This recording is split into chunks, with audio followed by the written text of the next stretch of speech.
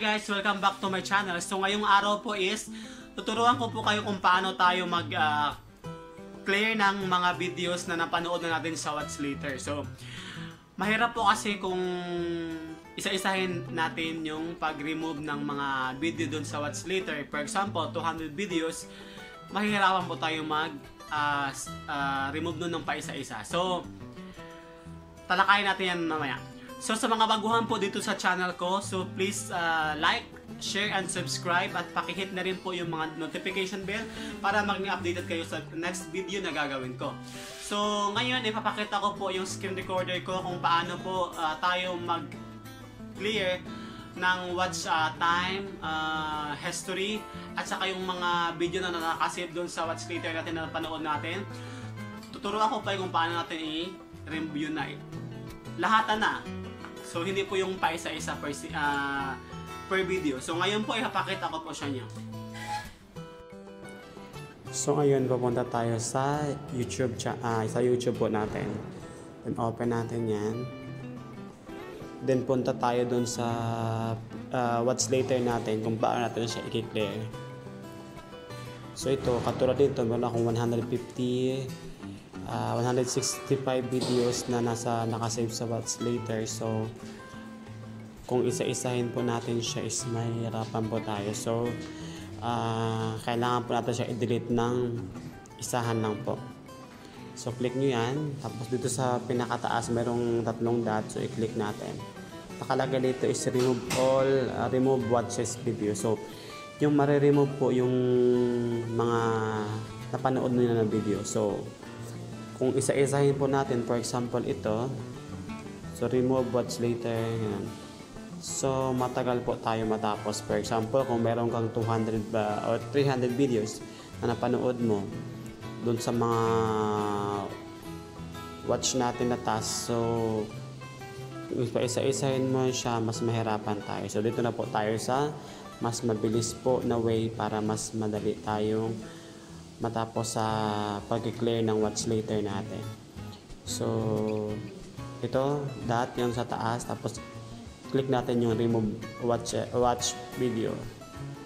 So yan, click natin yung remove. So automatic po ma-remove na po yung siya lahat ng mga nakikita natin na video. So yan, wala nang laman. Pagkatapos nyan is pupunta po tayo dun sa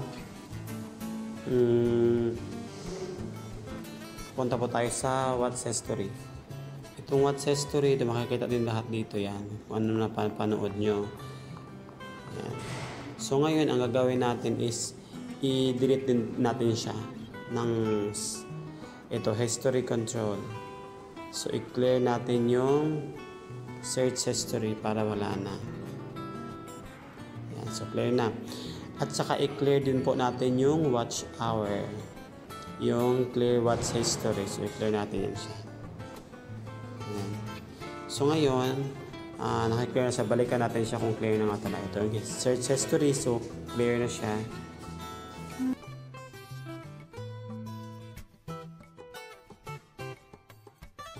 Then back tayo dun sa video. So wala na siyang laman. Then punta tayo sa watch time or sa watch time watch. Ito 00 na siya. So pwede na, since ganito na po siya, pwede na po tayo magsimula ng bago nating papanoorin na task. Then balik ka doon. So wala na.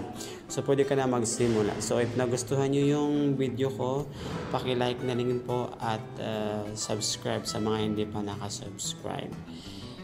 So back to home tayo. So ngayon, kung may mga katanungan kayo, pwede kayo mag-leave ng message dun sa comment section at sisikapin ko po masagot po lahat. So maraming salamat sa panood ng video nito. So yan, nakita nyo na po kung paano tayo mag-clear ng history, ng time watch, at saka yung mga video na nakasave dun sa Watch Later na napanood na natin.